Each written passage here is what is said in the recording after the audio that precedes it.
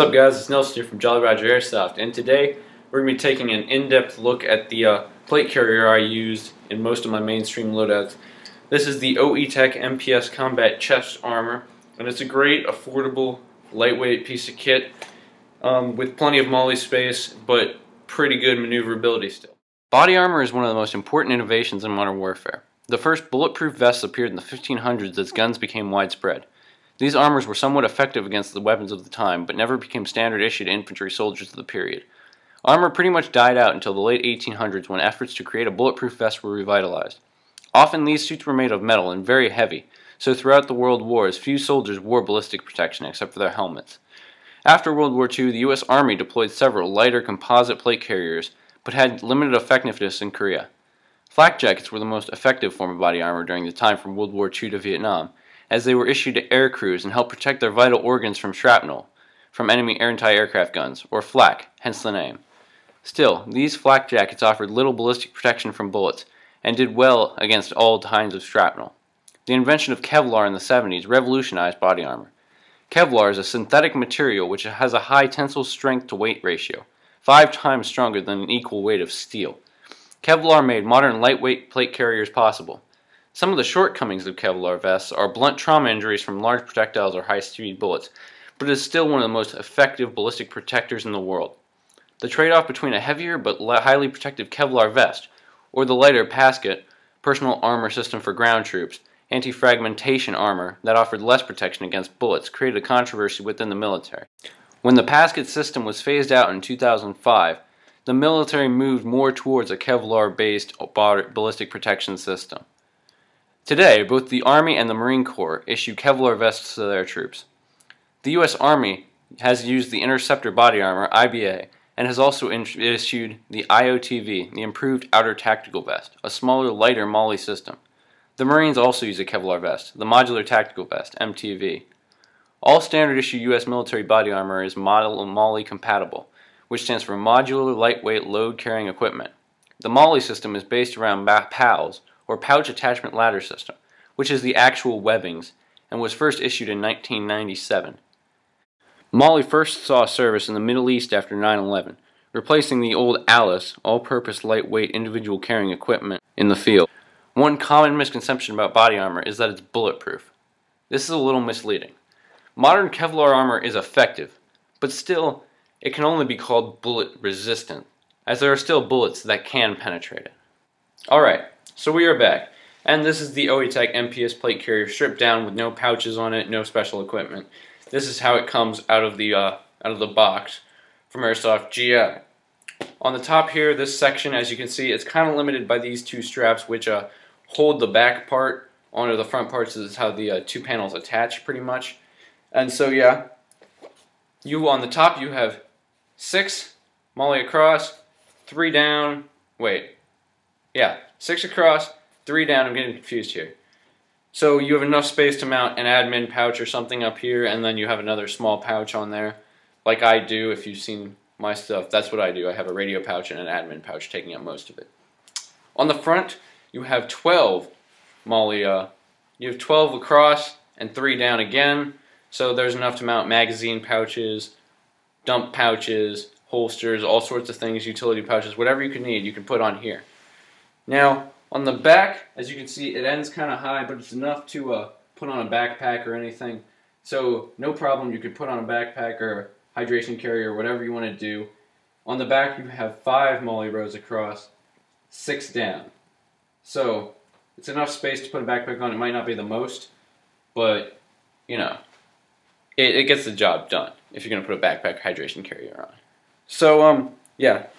Some special features. The one defining characteristic of the MPS style plate carriers is the fact that they have built-in magazine pouches, as you can see here on the front. There are 6 compartments here that OE-Tech claims can hold 3 magazines.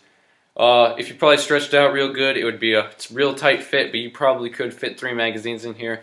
But I wouldn't recommend it just for the ease of getting the mags out. I would hold 2 M4 magazines here. And one note about these side ones. These are even harder to get 2 magazines in, because when you strap it on, it kind of pulls these in with the rest of the vest, if that makes any sense. So Basically, I use these for utility because it doesn't have the full M4 size, and if you do, you're going to have to loosen it up and adjust it, and it's a pain to get it right. So I just use those as utility pouches and use these for I can hold 8 magazines on the front. And I do like to have my magazines more center so I can pull them out easier. On the left, usually I carry my dump pouch. On the front, my utility pouch in the center, right on the holster. I could change that up, do whatever, but that's the beauty of MOLLE. It's a system, that's the biggest advantage of that system. Basically, in here, on the front, top, I guess you would call it, you have a map pouch or some sort of utility pouch where you can put cell phone, wallet, keys, whatever you want to put in here.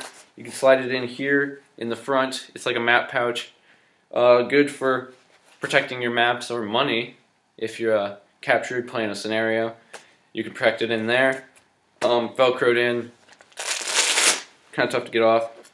But it gets the job done. It'll hold it in there. Probably not waterproof, so don't put anything really crazy in there. But, it's a nice little utility pouch. Now, to the top straps, these shoulder pads can be taken off very easily. They're held on by Velcro strips, 2 of them. And usually what I do, I feed my 1-point sling through the back plate that I'll show you. But I feed it through the back and attach it under these Velcro strips so that it takes the weight off my shoulders a little more and puts it more on it equally distributes the weight of my rifle when I have the sling. So that's what I do. I put it through here. These come off easily. You have to take these off to adjust the straps and how high you want it up on you and everything. And yeah, so I'll show you adjustment later. But as you can see, the back can kind of ride up a little high on you. Like, I try to tighten it, but it still wants to go up because mostly I have the weight on the front right now. If I get a backpack, maybe that'll weight it out a little better and it'll be a little more even, and I'll be able to loosen these straps a little bit. But to get this plate to where I want it to, I have to adjust these a lot. This is about as tight as it will go. And here on the back, it's really hard to, you can't adjust it on the fly. And if you breathe out, it will pull the straps out and loosen it. So I've had to tie this shut so it doesn't actually do that, and I can keep my plate carrier nice and tight on my body. It's still not exactly tight, but oh well, it works, it gets the job done. And yeah, it's a good lightweight plate carrier that gives you a lot more maneuverability and mobility than some of those interceptor vests or anything, So this is a good vest, great vest for anything you could possibly need, especially for beginner airsofters. It's a cheap vest, $55, and yeah, great value. So we're going to go more into the specifics of this vest after this quick break.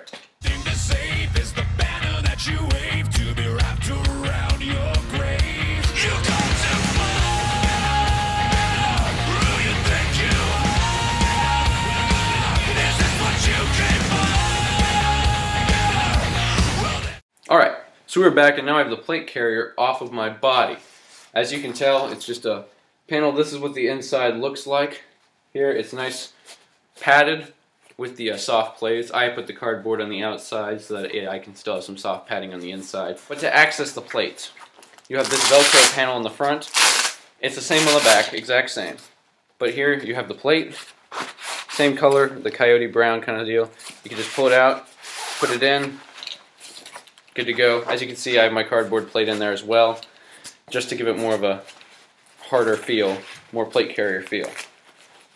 On the back, as you can see, it also does this. This is where I feed my sling through. So as you can see, I have my sling, and I just stick it in here, like so, Velcro it down. This flap is actually really high, and I don't understand why. Because there's nothing up there to hold it down. But yeah, this is how I would do my sling, and that didn't work. But this is how I would do my sling. Normally I would have it much better.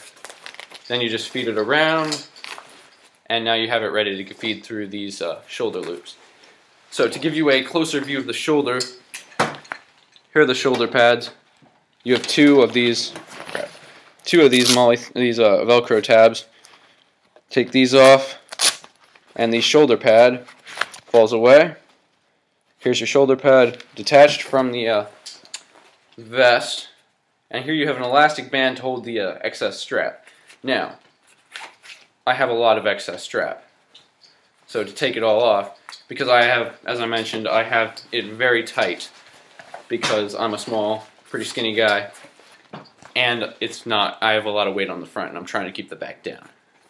But as you can see, a lot of strap here, so you just kind of fold it up, and yeah, that's how you do it. You just fold it up and try to get in it. But to adjust, now I'm going to go over this painfully because I have this adjusted to a pretty good setting, and to show you to adjust, I'm going to unadjust it. So, you're welcome, guys. Coming down to it, if I can remember how to tighten it, or loosen it, I guess I should say. Loosening, pull this back, and pull this in. That's how you do it. So you pull this out, so you see, pull it out, and pull this strap in, and it's looser. Now to tighten, it's pretty much the exact opposite. To tighten the strap, I'll show you on this one. To tighten the strap, you have to basically push this one with the loop on it. The front thing, you just have to push it through, give it a little slack, pull it out. Tighten it a little. See how much I can tighten it here. And I have to pull this tight. I can't really tighten it much because I have it very tight right now. And the back, to tighten, you just tighten these things, pull the straps. There are two straps hanging loose, and you just have to tighten it, pull it shorter. You make these closer together, pull it to make them farther away. You feed it back through and pull it out. It's pretty standard for adjusting. This is not rocket science right here. Now I will tell you that it is a bit of a pain when you have this thing fully loaded up and it's just too tight. It's just a little too tight. You can't quite get the buckles in. And that is really annoying because you have to take it all off, loosen it a little bit, and put it back on. And if you loosen it too much, it'll bounce around and be really annoying. But if you tighten it, it can be a real pain, and you have to get a friend to help you, and it's just annoying. But whatever, I think that might happen with all plate carriers, but this one especially. Now these little things on the sides here, I have no idea what these do, but I assume it's for some sort of cummerbund or rigger's belt or anything like that. I don't know. Actually, maybe I could feed my holster through this and hold it up on my plate carrier. That's an idea, actually. Ideas. Happen on the spot, right?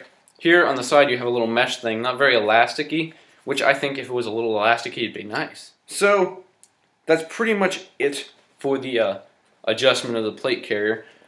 Just real quick, I'm going to show you how to take it off. Here you have these buckles. You can't see it because of the straps, but these buckles, you just undo the buckles, undo these snaps, and voila. A little bit. Almost. There you go. Front plate off. Now I just have my back plate on, and yeah. You have it fully stripped down, and that is your OE-Tech MPS plate carrier. Thanks for watching Jolly Roger Airsoft. Stay tuned, I'm going to go over the rest of my pouches in another video. So yeah, thanks for watching, peace out.